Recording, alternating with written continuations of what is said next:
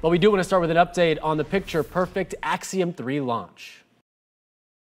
Ignition, engine full power, and liftoff. Go Axiom 3. We brought it to you live at 4:49 on News 6, News 6 Plus, and clickorlando.com. The first crewed launch of the year, sending the first all-private European astronaut team to the International Space Station. While not as loud as liftoff, you may have heard a sonic boom as the first stage booster turned around and landed at the Cape. Our team coverage starts at Kennedy Space Center with News 6's James Sparvero, who just got an update on the crew.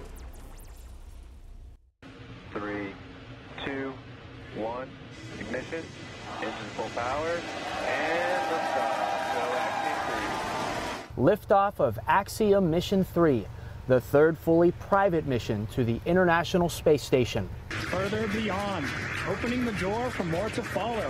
Godspeed, Ax-3. After a successful launch this afternoon at Kennedy Space Center, amazing ride uphill.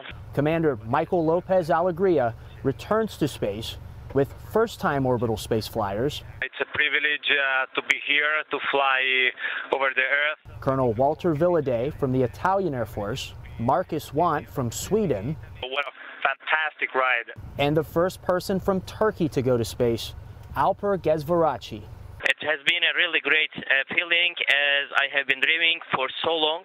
After checking in tonight from their Crew Dragon capsule, the crew is set to sleep for the next 8 hours. And once they get to the International Space Station, like the crews of Ax-1 and Ax-2 before them, this crew will also work on science experiments for the following 2 weeks.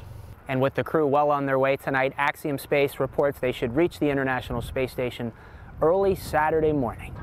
At NASA's Kennedy Space Center, I'm James Sparvero, Getting Results News 6.